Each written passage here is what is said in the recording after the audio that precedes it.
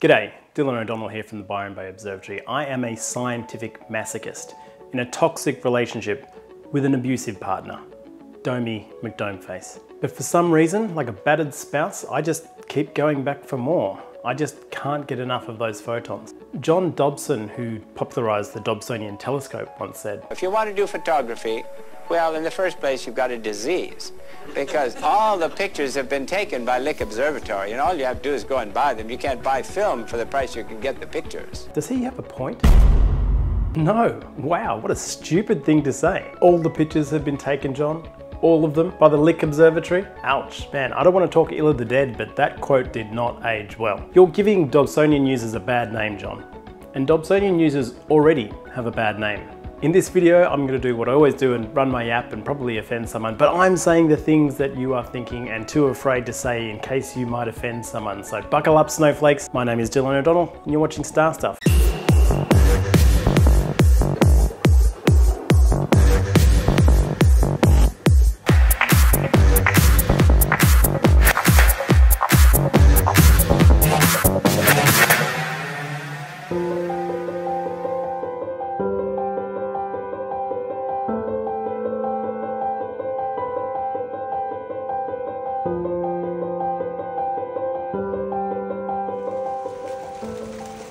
It's been a rough season, not just for me, but for everyone. The climate has been particularly unforgiving in Australia, but also around the world. And I've been hearing from subscribers across the globe about just how bad it's been lately. I haven't been able to finish a single proper image run all summer. When I can't do astrophotography, I turn to my other hobbies like guitar. I've played a lot of guitar in the last 2 months. I'm basically Jimi Hendrix now. Addiction is when you have a strong physical or psychological need or urge to do something or use something, and for me, for years, this has been astrophotography. As the weather lashed my observatory and the gradual march of time increased its entropy, everything I was working to build started to crumble before my eyes. Cameras failed in the unforgiving heat and humidity. Errors started to creep into the dome geometry, batteries failed, frames dropped, and real-life personal issues started to compete for the time I spent using the observatory at all.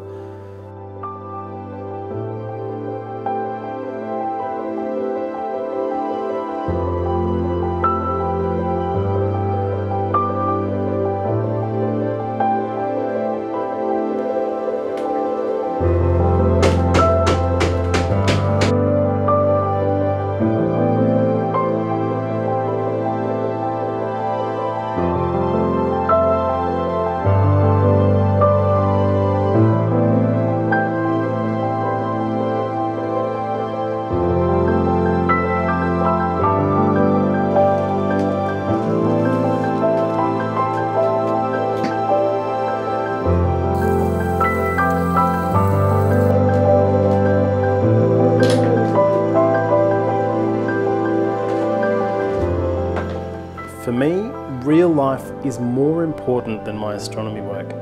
I have a family, a job, clients, and other obligations that will all pull me away from taking photos of space. But sometimes the clouds part. There are some nights when everything just goes right. You've solved all the problems, the night is clear, the nebulae are there for the taking. You see the moment in time, you see the depth of the electromagnetic spectrum in ways that your unaided eyes simply cannot. With increasingly better technology, you see things that professional observatories would have dreamed of when John Dobson called astrophotography a disease in 1988. And when you see the real-time images of space coming in on your screen, even unprocessed, noisy and raw, as an astrophotographer, you can see the potential already. You know where this is going, and you just can't stop.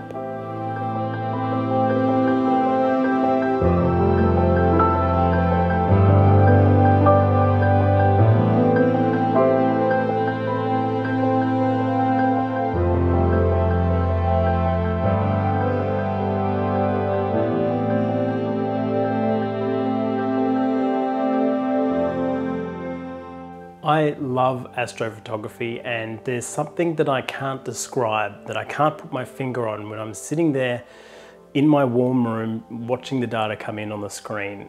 when I'm planning shoots, when I'm looking at the raw data, and when I'm processing and stacking, there's a buzz that you get out of it that is really hard to describe, that perhaps John Dobson never experienced or never understood. And I don't know why visual astronomers can't feel that. I feel it when I look through a telescope. I get that tangible feeling of real-time view through the eyepiece. I get it. I know what that feeling is for the visual astronomers. But a lot of them seem unwilling to grasp the fact that we get that same feeling, and we get it for hours because of astrophotography.